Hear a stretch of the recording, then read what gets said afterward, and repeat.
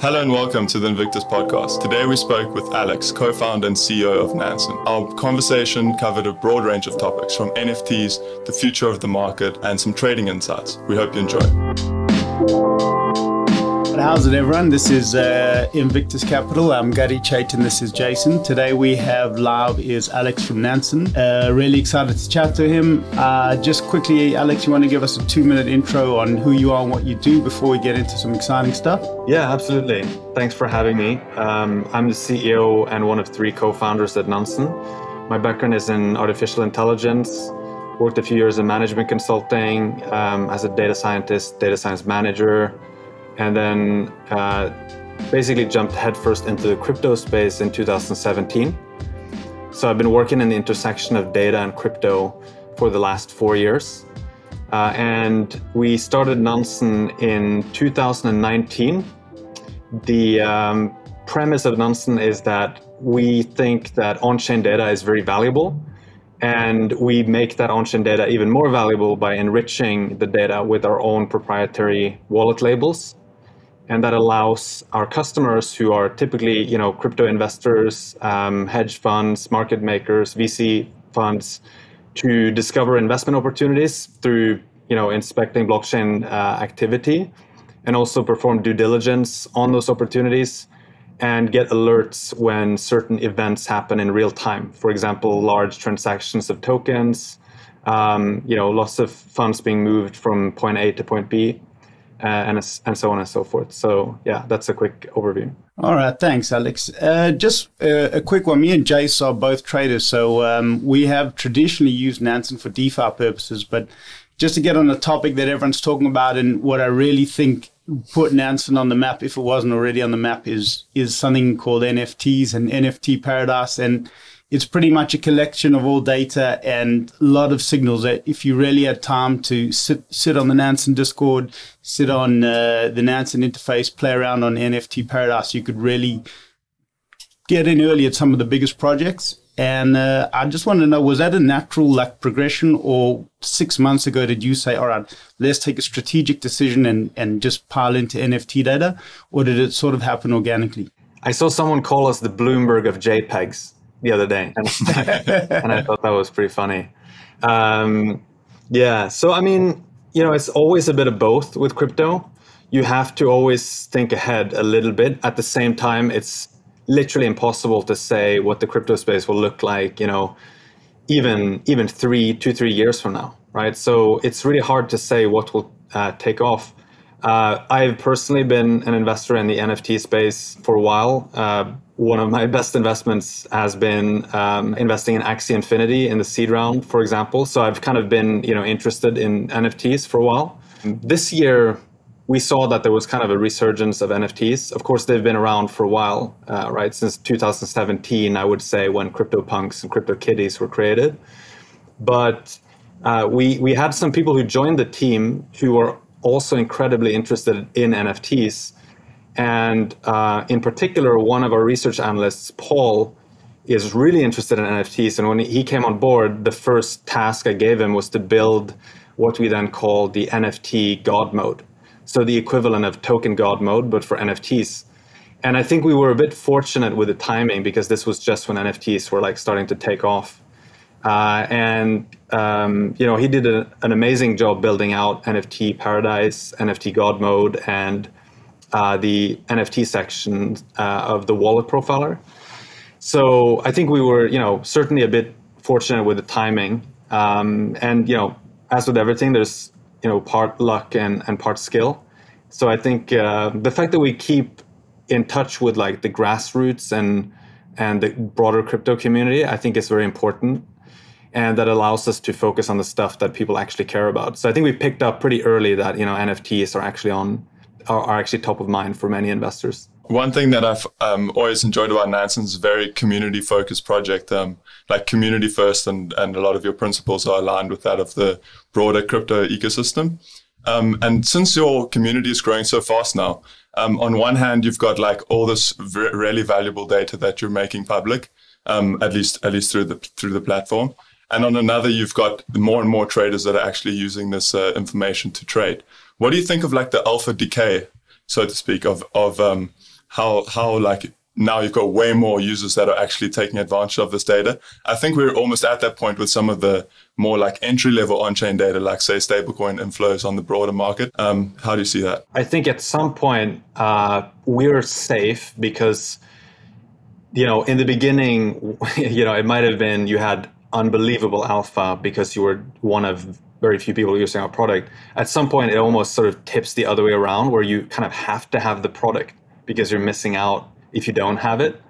So I think, in that sense, our product will be relevant until the very last person gets a Nansen subscription to some point. Like you just need to have the product to understand what's going on. But I think the other thing is that it's also not really the type of product that can only do one thing. And you'd be surprised by the amount of ways that people use the tool in different ways. And if you just think through the sort of combinatorics of the platform, there are so many different parameters you can plug into it and play around with that there's a good chance that you're looking at something that literally no one else has ever seen before. When you're plugging in a specific token and you're diving down a specific rabbit hole because you discovered something interesting, there's a very good chance no one has ever seen the thing that you are seeing right now. So, and this reflects the whole crypto market, right? Like crypto is very fragmented, very illiquid in many cases. So discovering these small opportunities is actually part of the fun thing about investing in crypto. So I don't think it's if our product was designed in such a way that everyone saw the same thing and like everyone was guided down the same path, I think it would be a bigger problem. But now there are so many different paths and so many different small corners of the crypto market that you can discover that, I think there will always be opportunities to hunt down and alpha to be had by using the product. Yeah, it makes a lot of sense. So Alex, if I had to think of I was in your shoes, I mean, you guys must have a hell of a lot of work because like one thing with EVM machines, you can sort of use the code and you can sort of almost copy paste a lot of stuff. But when it comes to like chains like Solana and bridges and everything, people are really going to want to sort of track that, especially with gas fees just being absolutely ridiculous. So let's say there's a natural migration from like ETH to Solana for NFTs. How do you now actually have the time and how quick would it take you to then to offer the same functionality for like a non-EVM chain? Great question. I mean, right now the focus is on EVM chains, because we think that, that's the lowest hanging fruits when it comes to blockchains. And also there is a lot of interest in EVM chains like Polygon, Avalanche, BSC, a lot of these chains are EVM based. And I think for us, the technical integration, the cost is lower doing it. So the time to market is shorter, as you were saying. But also many users tend to use EVM chains because you can use the same wallet. You can use MetaMask in many cases on them and so on. A lot of the infrastructure components can be used in those other chains too. So the focus is actually on EVM chains primarily. But I think there are I think Solana is the big one that is not EVM based that we're looking at. And, we have three different options here. Either we dedicate our own resources that we have currently to build Solana integration and understand the Solana technology better. The other option is that we try to go out and hire people from the Solana ecosystem and take them on board and have them lead the integration efforts with Solana. And the third option is to just simply acquire a team that is already kind of further along on building integrations with something like Solana. And this is kind of a decision we have to make on a per chain basis. So we're exploring all these three different paths for Solana. And I would say right now, we haven't really started the work on integrating Solana, but we have started engaging with the ecosystem. So speaking to the right people in the Solana ecosystem, speaking to developers that are working on this. So I think the third path is like an interesting one to explore for us. And I think there are a lot of great reasons why a small team should want to join the Nansen family instead of trying to go their own way. But that's a conversation I typically would have with the teams directly. I guess that ties back into my question about the alpha decay. Like, you guys are so inundated with all these potential new fronts to tackle, and at the same time, like, trailing that is the people actually optimizing and getting like sort of scraping all that value out of the data that you're providing. So you guys recently raised a Series A led by A16Z. How's it going, like, post raise, and to what degree is this just like fulfillment of what you had envisioned for the company, and how much of it continues to excite you day to day? It's getting more exciting every single day, that's for sure. I think I didn't expect us to grow as fast as we have. So, we're almost 40 people in the team. We were 3 people a year ago. That's been, a big surprise in a positive way, and it's driven by growth in our customer base. I would not have expected that we'd be at the point we are right now when it comes to our revenues. I mean, we are profitable with almost 40 employees, and the company's been around for like 17 months, which I think is pretty wild for a SaaS company. So certainly it's been gone beyond my own expectations. And with A16Z, they were literally top of my list of the investors that I wanted to have on board for the Series A. So I was thrilled to get them on board. Pitching to like Ben Horowitz himself was really fun. And of course, having Chris Dixon sign the deal in the end, one of the top VCs in the world. So yeah, and they've been very helpful. Like, they help us with the hiring, getting their input on strategic candidates that we interview. They've actually helped us like interview some of these candidates. They've helped us with, job descriptions, thinking about go-to-market strategy, how to create sales incentives plans for the sales team. And then, of course, also discussing some of these acquisition targets that I was mentioning earlier. So they're really, really helpful. And I think, we're fortunate that we weren't really that sort of capital hungry, right? I guess we generate revenues already.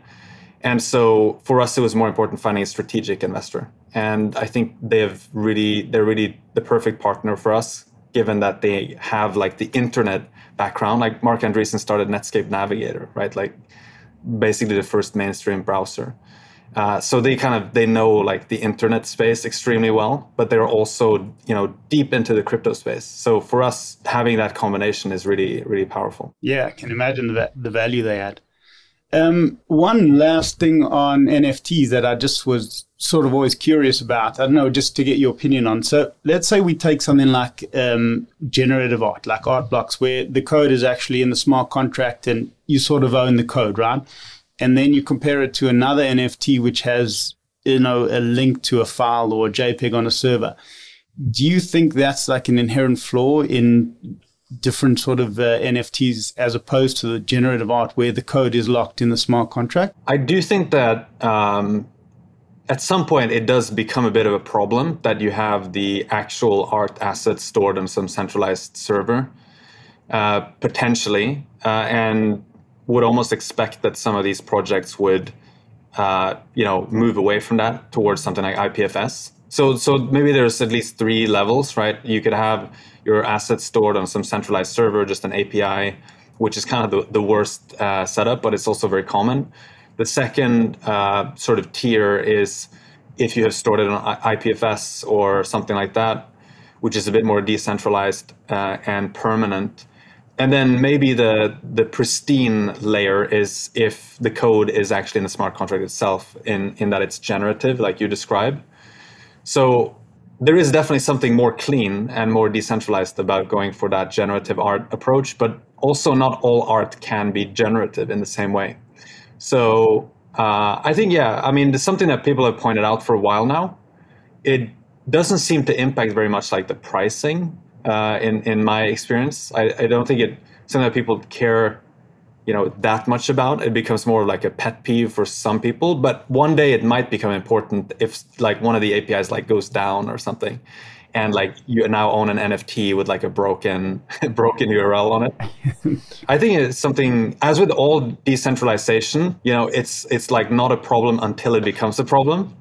So I think it maybe is something that hopefully the space will sort of move towards better practices, but you might have to see some disasters before it actually happens. Yeah, makes sense.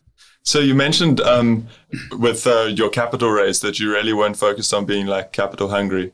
And if I'm not mistaken, your background was in an ICO in 2017-18 that started with obviously with a coin, which the tail end of that bull market was obviously very capital hungry and like quick to grab the capital, but then slow to deliver the product. So to what extent did that like shape your view going forward? And how do you see like the sort of potential tokenomics of Nansen if there were to be any? Yeah, just to be clear, I was an employee at that ICO, so I did not actually go out and execute on the ICO myself as a founder. But it was a great experience to see that from the inside, and it was literally at the peak of the ICO mania in 2017-18, and people were raising money left and right, and many of these teams did not have like a thorough plan on what they wanted to do with the money, how to get maximum value out of it, what kind of teams to build, what kind of products they wanted to build. So it definitely shaped me in the sense that that project was, undoubtedly a massive failure. And, experiencing that, seeing how I think, one of the major problems was that the token became kind of like an impediment to the product development. So, people would, inside the company, would have great ideas, but then it always came back to, well, how does this sort of power the token? How are you going to bake the token into this? And I think, the lesson for me was that if you have a token at such an early stage, you have to innovate in 2 dimensions at once, which is really hard. Like, it's already hard to try to create a great product. And if you also have to consider how do you make great tokenomics on top of that, that's just really, really hard. So we've taken the approach with Nansen to raise funds based on equity, which gives us more flexibility. I think you don't have to worry too much about the tokenomics. I mean, we don't have to worry about the tokenomics at all at this point, right? We just have to make sure that, of course, the company captures some value, but obviously the history of creating business models is much longer than the history of creating token models. So we have the benefit of, using something like a SaaS company business model, right? It's really straightforward. And that allows us to focus on the product instead of just, or instead of focusing on the tokenomics as well. So that was like the biggest takeaway for me. And then, like creating a data analytics company, it's not trivial as well. Many people have thoughts on how it should be done, how you can capture value, how do you build a moat. And I think we've been smart in that we've kind of followed our own first principles way of thinking instead of doing what everyone else is doing. So from the beginning, we were charging for our product, and many people told us like, that's crazy, or people aren't going to pay for just information in this way, because very few people were doing that, right? It was kind of like either you have the free products like Etherscan, CoinGecko, and so on, or you have the really high-end expensive products like Chainalysis, which could be hundreds of thousands or millions of dollars a year. And so we were kind of sitting, in between, although closer to the free version with our pricing tier. So yeah, I mean, there's a lot of lessons I took from that experience, but the main one was that you shouldn't tokenize too early.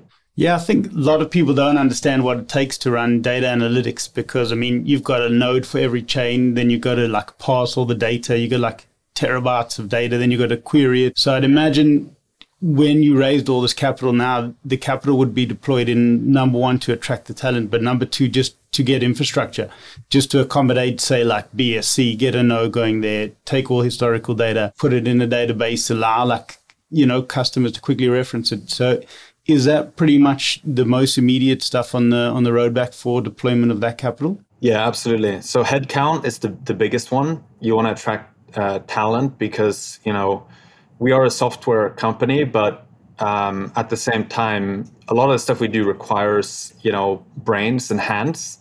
So we do need to grow the team pretty rapidly. And we're expecting to or we're aiming to hit 60 team members by the end of the year, which means we have to hire, at this rate, like a bit more than one employee per month, per week. So that's, a pretty fast pace. And we don't even have an HR department yet, which is pretty hilarious. So is there that amount of talent out there? Or is it quite difficult to get that sort of talent in? I mean, it's just going to get harder and harder because there's a lot of, very well capitalized projects in the crypto space. And I honestly, while people have been FOMOing on NFTs, I've been FOMOing on talent, right? For the last, 6 to 9 months. So I think for us, it's really important to hire great people. And it's going to get really hard to the point where I think there's going to be a massive M&A season coming up over the next 6 to 12 months and maybe even longer than that, because many of these well-capitalized companies won't be able to hire enough people, and they're just going to have to acquire other companies to grow. But yeah, so headcount is where most of the money goes. But we're quickly approaching the point where we're spending $1 million a year on our infrastructure, right? So, and that's also just going to continue because, as you say, there's the costs of ingesting data from all these different chains, but also building a lot of the infrastructure on top of that, where we aggregate data and we annotate, right, and label data.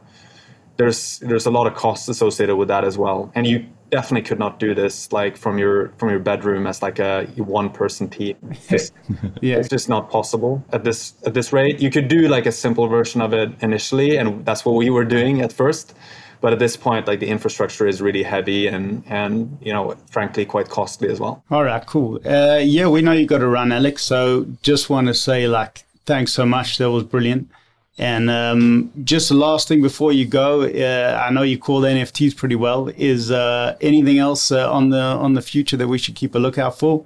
Any other trends? So I think the consensus in my circles is that we had DeFi and now we had NFTs. And, one of the things that might come next is DAOs, decentralized autonomous organizations, which have also been around for years, similar to NFTs. But, there's been a kind of lack of proper tooling, infrastructure. And I think people felt that DAOs were initially kind of a solution looking for a problem. But with all the treasury that's been gathered in DeFi protocols, DAOs are actually now a necessity. You need to have governance of treasuries. You need to have governance of protocols. And so I think there's going to be some form of DAO season at some point. I'm not sure exactly what it's going to look like, but I think that's going to be a big one. I think probably not right away. It's something that you might see take off next year. Or something like that, but that would be one of the trends I would expect to see. And you have DAOs already. I'm personally a member of several DAOs myself, so yeah. I could potentially see a future there where the two seasons that you coined them, the M&A season and the DAO season, could potentially overlap. We'll have to see if that comes true. Thanks a ton, Alex. Your guys' roadmap is really exciting, and we really look forward to what you guys build out. And thanks again for the awesome analytics platform that you guys are providing to the cryptocurrency community. Thank you so much. Nice to talk to you. Cheers, Alex. Cheers. Bye-bye.